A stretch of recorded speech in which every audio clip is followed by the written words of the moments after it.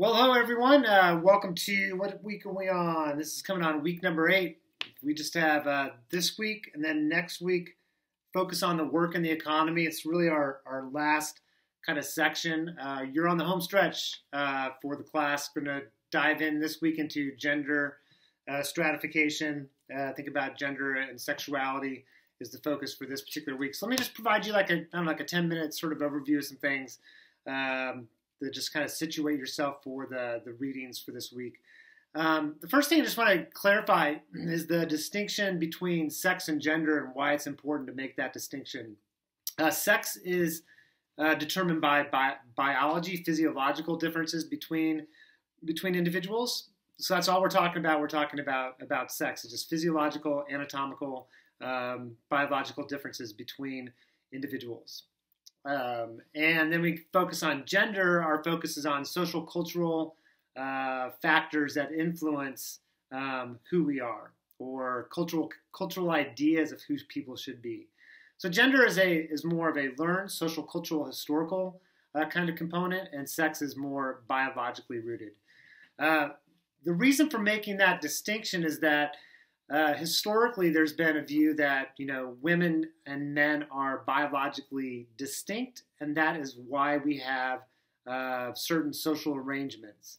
So, for example, let's go back in time when the viewpoint that men should occupy leadership positions because they're more rational, because they're determined to be more methodical, more rational, more able to make difficult, tough decisions, and just being more effective leaders, and that's biologically determined things that are going on there.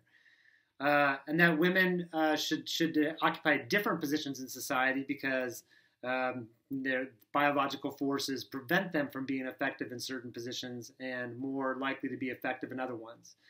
So I guess the idea is that biology has been used in the past to reinforce a system of inequality of opportunities and inequality of outcomes. Give you a quick example. Before the feminist movement in the 1970s, before Title IX in sports, which provided gender equity for funding and parity or equity in sports in high school and colleges, that before that time period, it is viewed that women were not physically capable of engaging in athletic sports. At least there's concerns that if they became too physical in engagement in their athletics, that they could lose their reproductive capabilities. You look back to the 1950s and the rules of basketball for women. The women were only able to take, I think it was 3 steps before they could pass a ball. So they had the team set up in one half of the court. So 3 players on one half, the offense side, I believe, and then 2 on the other side, which would be the defense side. And women could only take 3 steps at a time. The belief was that if women exerted too much physical energy, that they would hurt their reproductive bodies.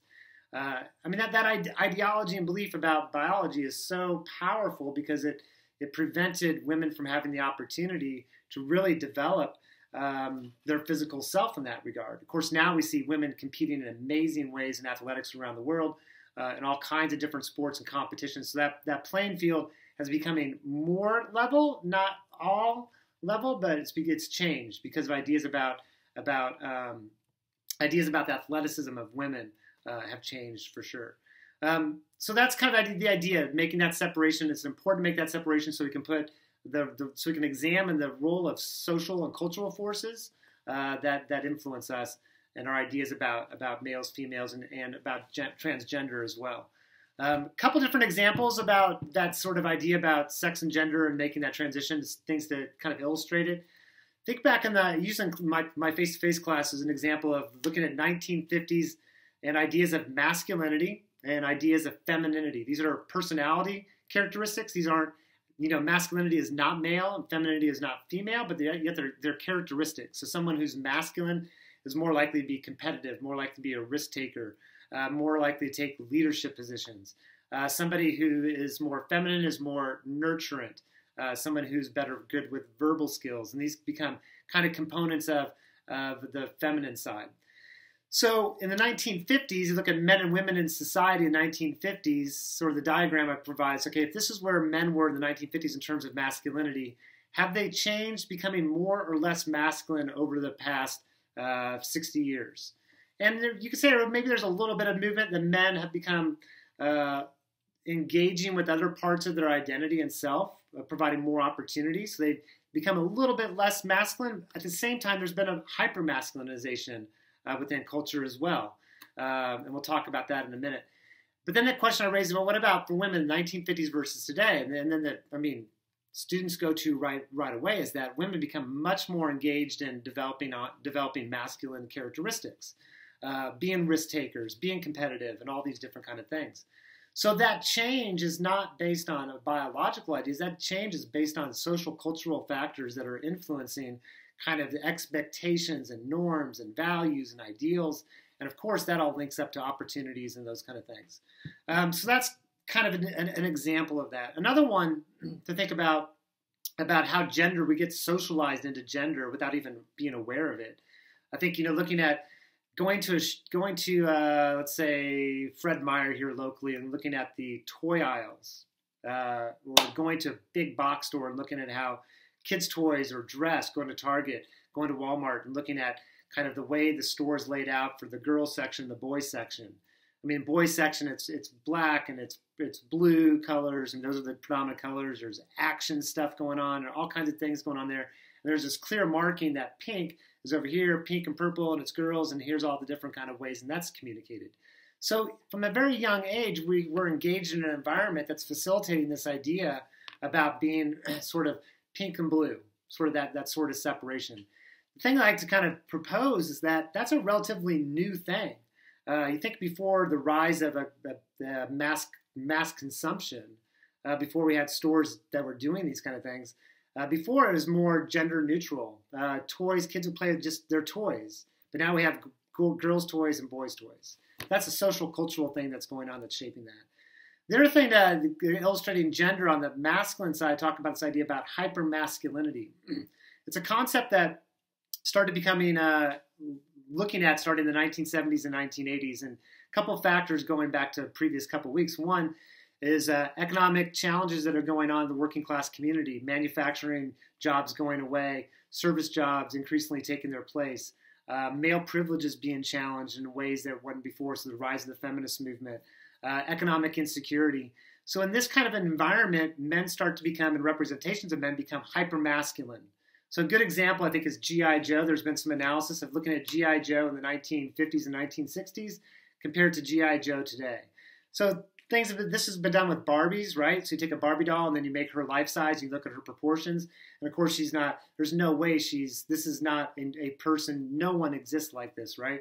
The size of her measurements are different than in reality. Well, the same with the G.I. Joe. G.I. Joe back in the 1950s and 60s was, the G.I. Joe had made life size, had biceps of 12 inches, probably an average male in that time period. Today, the average biceps is like 26, 28 inches average biceps on these action figures.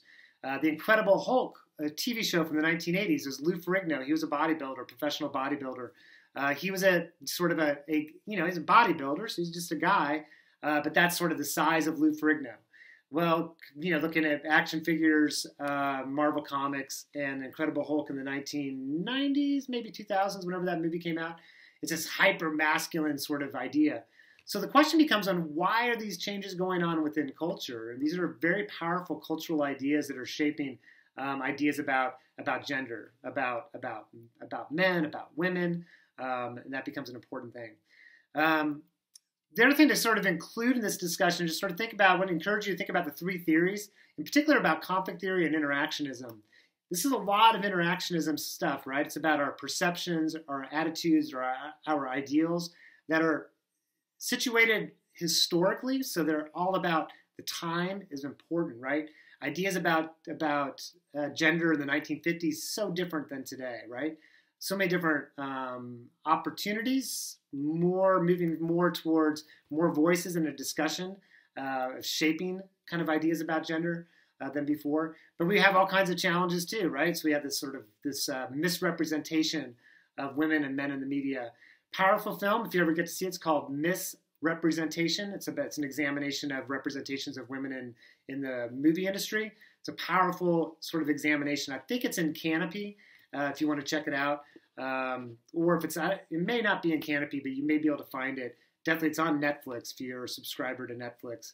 But it gets a good visual. There's some other videos in Canopy that you might be interested in. The Mask We Live In is about masculinity, and then Gene Kilborn does a lot of videos called Killing Us Softly. It's about advertising and marketing and sort of that examination. So a lot of powerful things going on there for sure. So think about the theories, interactionism and the way that we get to know, the way we come to perceive and understand the world. And then from that interactionist viewpoint, we do not respond to the world as it is objectively, but it's rather our subjective understanding of it. So we have this world as it actually exists, but it's our perceptions of that world that shape how we respond to it. And that's a huge thing that gets us into social and cultural forces that come into play. And then conflict theory does that examination of, in this case, gender inequalities. Where do they come from? How are they situated in an economic, political context? And thinking about those forces that come into play. And then last concept introduced this idea of intersectionality, which is a really important one. So intersectionality is the idea of incorporating into an examination of something, race, class, gender, sexual orientation, and other areas of difference. So that when we look at something like we're talking about women, or we're talking about men, talking about the transgender community, we're talking about race, that we're incorporating multiple identities within that. So if I were to say, well, a white male who is in his 30s, how much more privilege or disadvantage does he have than a white male in 30s who makes $50,000 a year versus a Latino male in the 60s who makes $300,000 a year, right? So it's intersecting different parts of our identity and asking questions about how are those lived experiences much more complicated. So it's not just race, not just class, not just gender, but it's all that sort of combined together. So we see the world in a more complex and more objective way. So that's just kind of an intro. I hope you enjoy this week's readings. Pretty powerful stuff. Thanks for all that you do. Keep up the effort for the last couple weeks. We're almost there. And the last week's kind of a slower week, kind of give you the questions for the final exam, give you basically 2 weeks to work on it. So yeah, hope you're doing well. And if you have any questions, let me know.